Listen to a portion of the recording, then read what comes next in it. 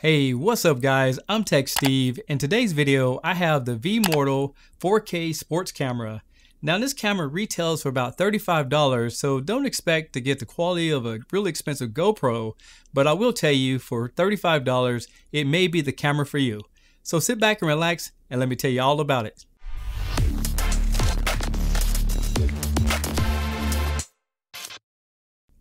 First thing first, let's talk about the resolution. Now this is 4K at 30 frames per second, but if you drop down to 1080p, you can get 60 frames per second.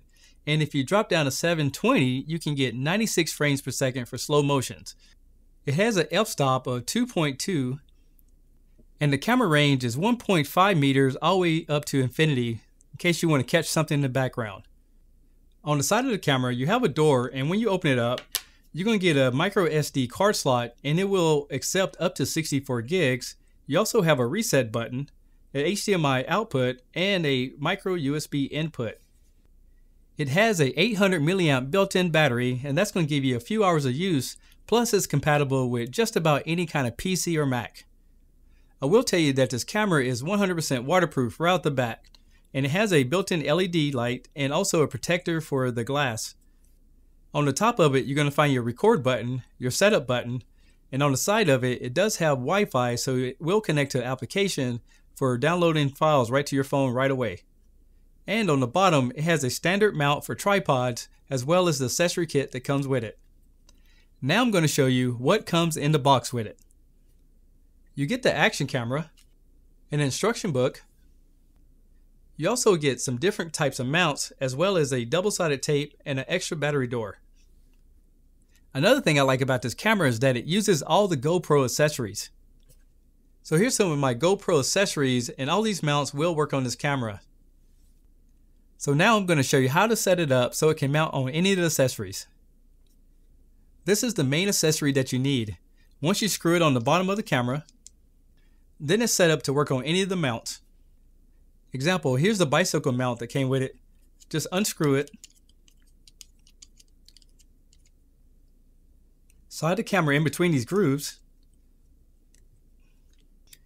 and then reinstall the screw. Then all you would do is unscrew these, mount that on a bar on your bicycle, and you're ready to go. And this will work on any of the mounts that came with it. And if you still use a selfie stick, the thread pattern will work on that, as well as standard tripods. Now let me show you some of the controls on it. To power it up, press and hold down the button with the circle on it. The way the buttons are set up, this is like the OK button. This actually moves you from side to side, and the side button moves you down. When you press on the top one, this takes you through the different modes once you set everything up. The screen with the gear is the one that you use to go into your menus.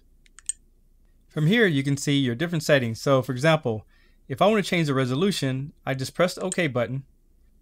Then I use the side button to select which resolution I want.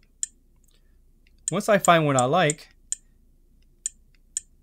I just press the OK button again.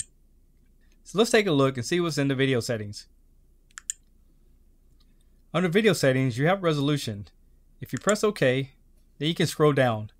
Right now I have it set at 30 frames per second 4K, but you can see you can go to 720p, 1080p, all the way back to 4K. Hit this button to OK it. Now you also have sound recordings. You can put in time lapse whenever you want to do like a sunset or something like that. You can loop record, your slow motion functions, and you have 60 frames per second slow motion or 720 at 90 frames per second slow motion. Under photos, you can go from 5 megabytes all the way up to 16 megabytes, as well as you can time it. You can have automatic exposure or drama shot. Under the setup mode, you have exposure. You can set up your white balance to be automatic, rotate image, drive mode, Wi-Fi, change the frequency of your light source, the indicator on the front of the unit, automatic screensaver, and you also can create a shutdown timer. You also can mark the time and date on your pictures by checking that box. And then you have volume as well. Next, you have languages.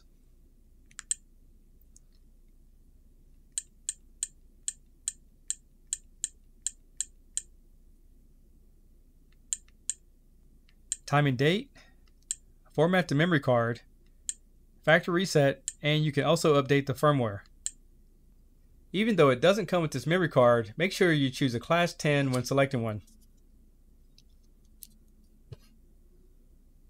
Now that I told you everything that you need to know about the camera, let's take a look at some sample footage. Now I didn't do a lot of long clips because I just wanted to give you an example.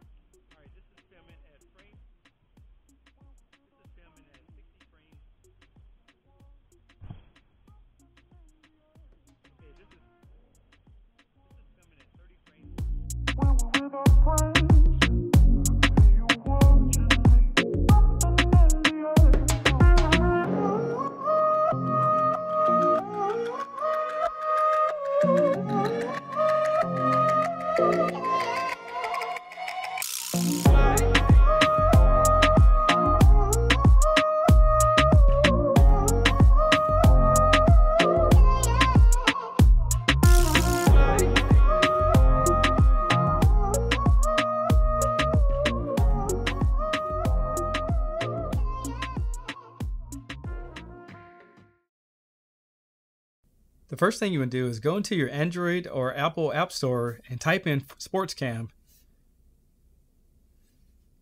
And this is the one that you want to download. It looks like zebra stripes on the camera itself. Put your camera in Wi-Fi mode by powering it up and pressing down the Wi-Fi button. You'll see an indicator on the back of it. Once it's connected, go back into the application, then you can continue the setup. As long as you follow the steps I just gave you, go ahead and press next and choose SportsCam. As you can see, I appeared up on the screen. Now I can control all the different settings right from my phone.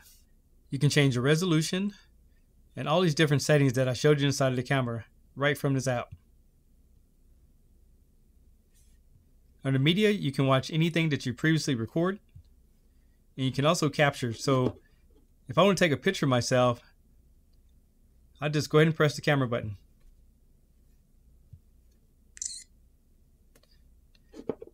Just like that, as well as videoing. The last part of this video is I'm going to try the water test using this water in this cup. Now there's a side piece that has a rubber seal on it, so if this is leaking by any chance you can damage the unit. It has rubber around the edges, so it's going to seal very nicely and tight. So let's go ahead and try it out. As you can see, it's very flush. So what I'm going to do is start the record button and then pour water over it.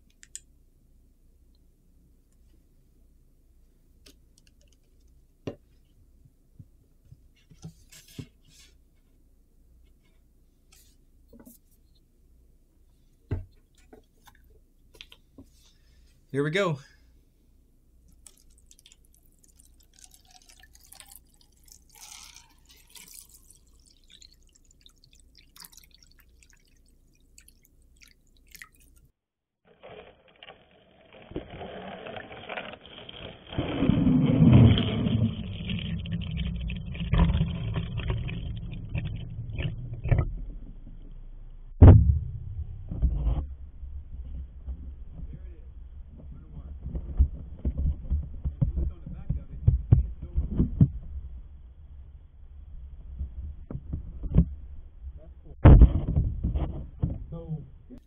Now if you look on the back of it, you can see it's still recording.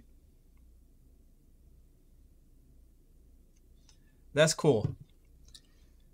So here's my final thoughts about this camera. The resolution on it is pretty good considering that it's $35. The fact that it has Wi-Fi and an application that you can connect to is very good. And the fact that it records 4K at 30 frames per second what application that you can use to upload the pictures right onto your phone directly is a positive. Now, when it comes to action cameras, since they are waterproof, then they don't have one of those good microphones because the microphone is sealed off. If you take any kind of phone and put it under water, the microphone will not work. So for people who use this type of camera, you're really going to be using it with a music background. So overall, I think it's a really good buy, and I'll leave a link in the description below.